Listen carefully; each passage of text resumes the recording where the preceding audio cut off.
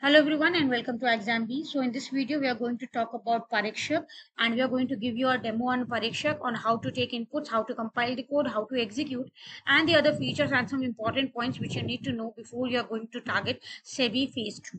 Okay, so as we all know that previous year there were only two candidates who actually qualified for the interviews, and the major problem with all the candidates which were appearing for phase 2 was the Parikshak. They were not finding themselves proficient enough in Parikshak so that they can code on it. Okay, so there were many problems. They were not able to take the inputs. Many times they were getting the runtime errors, many times even the compile time errors, and many times there was a network problem. So the network problem is not in our control, but yes, the other problems which are like how to take the inputs and how to compile and execute, these are under our control and we can take care of these things very easily. So what we need to do here, we need to well understand this particular Parikshak, and keeping all these things in mind which I'm going to tell you in this video, you can just excel that particular thing.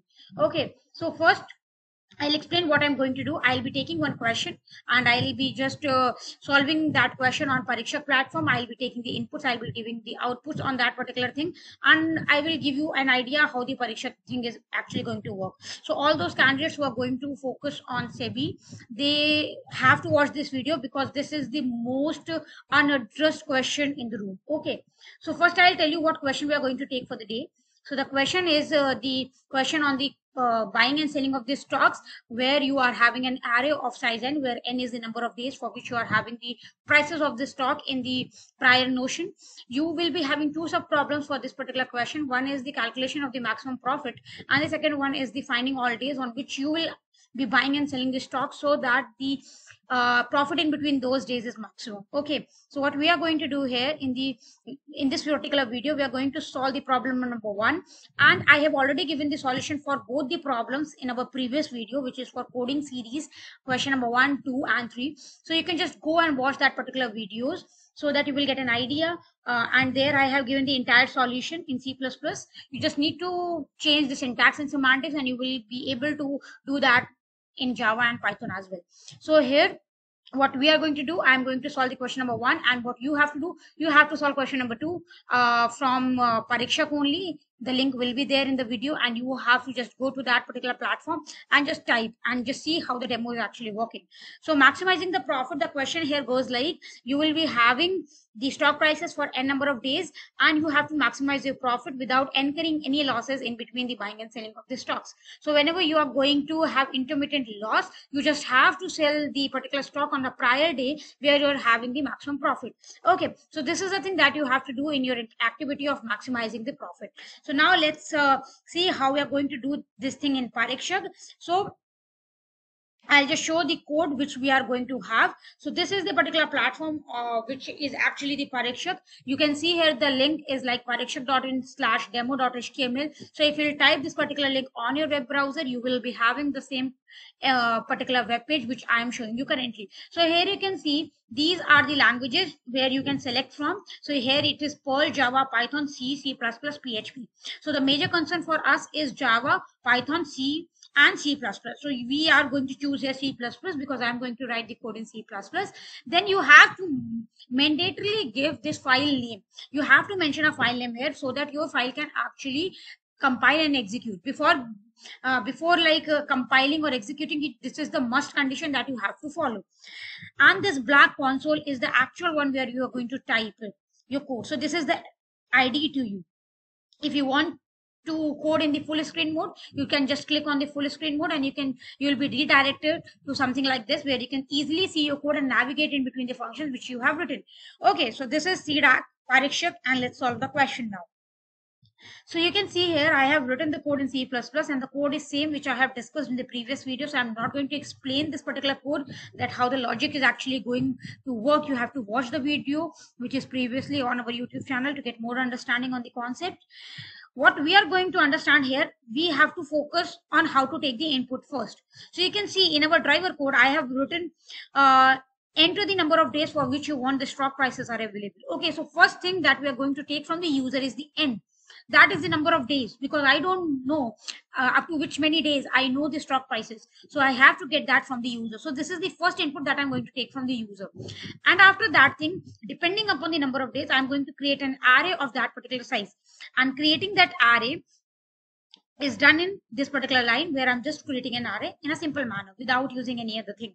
Now what I'm going to do, I'm going to make the user enter the like prices for every day for that particular stock for n number of days. Okay, so I'm going to just enter the respective prices for the each day. This particular message will be given to the user and user is going to give their inputs, and I'm going to just take that input in stock I, which is my array which is holding the prices of the stock. Okay, after that thing, what I'm going to do, I'm going to print the maximum profit, and the maximum profit will be calculated by a separate method that is called as buy and sell. I will not go to the logic of buy and sell, but you know whatever the buy and sell is going to return, it is of the type integer. So whatever the profit they are going to return, I'm just going to print that profit in the cout, where I'm going to call the buy and sell of the stock with three parameters: the name of the stock, that is the stock itself, and 0, which is the starting index, and the ending state, which is n-1. Okay, so I'll just uh, switch to the normal screen, which is not the full screen. Now you can see we have these things. So here, provide your own test cases is the area where you're actually going to provide your inputs. Okay, so what I'm going to do here, let's say for the number of, when you see this particular code, your code is going to start from main, right? So you see first input is enter the number of days. So let's say I have 5 number of days for me. Okay, let's say we have 5 number of days, so I will enter 5. Then in the next line, I'm going to enter the prices for respective days. So let's say the prices are like 345 and followed by, let's say, 456, then followed by 700, then followed by 200, let's say, and then the 800. Okay, so these are, let's say, the prices of the stock for the 5 days. What I'm going to do, first I'll be compiling my code. Okay, and while I'm compiling my code, you can see here the output is happening here, and you can see the code is getting compiled successfully. Now I'm going to execute my code, and you will see the output here only. So you can see what it is giving to you. It is giving to you the execution time. You can see the code is getting executed in 0.0 seconds, so the time complexity is very less here. The execution space is 4 kilobytes only. It's also very less. It's not that great in amount. Okay, after that thing, you can see this is the first input which I have taken from the user, that is the enter the number of days for which the stock prices are available. And when this particular thing is going to run, this number 5 is going to be the input for this particular line, that is with the C in. After that thing, enter the respective prices for each day will be the second one. Okay, where I am going to enter the prices for the next 5 days here. Okay, you can see these are the prices for the next 5 days: 345, 456, 700, 200, and 800. So these are my inputs. Okay, once I have given my input, you can see here the maximum profit, which I have printed here in the cout statement of the max profit, and I'm getting the output as 955. Okay, so now I'll tell you how this particular entire program is working, and I will just show you with the calculator here so that you can just calculate it. Okay, so you can see on the day 345, I'm having the next day price as 456 and then 700. So the maximum is between the 700 and 345. So if you just subtract 700 minus 345, it is going to return you 355. Okay, remember this number 355, and then we are going to have this thing which is 800 minus 200. So it is clearly 600. Okay, so 355 plus 600. And how much it is? It is 955, and you can see it is the exact thing that we are getting onto the console. So you can just re-verify how the functioning is going to work. You can just take any number of days which you want to use, and this is the way how you're going to take the inputs. Whichever input you want to take, you have to describe that in the particular manner, and your output before the execution will take that thing and will just print your thing. Okay, so this is the entire working of the Parikshak. Hope you understand many things about it. Then coming to the points that you need to take care in Parikshak is like avoid writing comments, because you are the only one who is going to write the thing. So avoid writing comments because it will be like taking execution space more. Okay, and execution time as well. So I have tried it. So try not to write the comments. Try to get them as less as possible. After that thing, what next thing you have to do is like try to avoid the extra spaces. So you can see the indentation here which I have put in here is like only the normal thing is like I haven't taken anything before the end. Like we do some kind of indentation, but I haven't done any kind of that thing. So it also gives compiler error when I'm trying to do that. So try not to have any extra spaces in your code.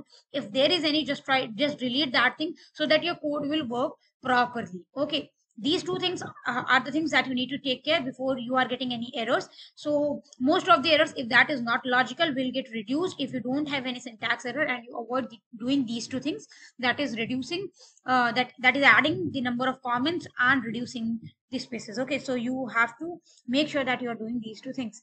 So this was it for this particular video. We'll bring more such videos with the Parikshak. We'll solve the questions on Parikshak only so that you can get an idea how to provide your own test cases and how to see the output for your particular code. So till the time we bring the new videos, if you like this video, do hit the like button. If you are still an unsubscribed user, do subscribe so that you never miss an update from our side on SEBI IT specifically. And also in the meantime, you have to practice a lot. Okay, so by the time we bring the next video, stay updated and keep practicing.